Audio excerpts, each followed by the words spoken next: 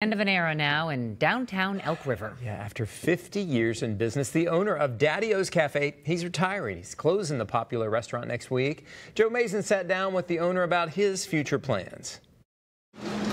Even on a day they're closed, customers still try to get in. Standing room only, they're waiting outside, open door at 11 o'clock, there's a line. It's crazy.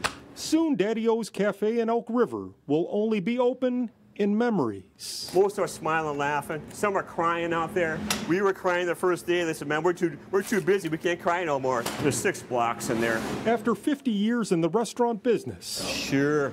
owner Jeff Krueger says it's time to retire. I've been so blessed. I've been so blessed, man. It's been great. He's closing Daddy-O's Cafe next week. Oh, it's going to be sad, man. It's going to be sad, for sure. He's now ready I have a passion for cars. to ride off into the sunset. I like to modify them and do little stuff to them. Jeff has a retirement plan, Always bring screwdrivers and pliers and a flashlight. spending more time on his classic car collection. And you better hang on. Yeah, we restored a 69 Volkswagen Bug. Nowadays, every car looks alike. You would think with his very impressive car collection, Jeff would have a very understanding wife. Divorced.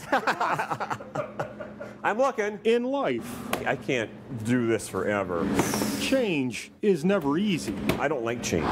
but we're all driving towards it.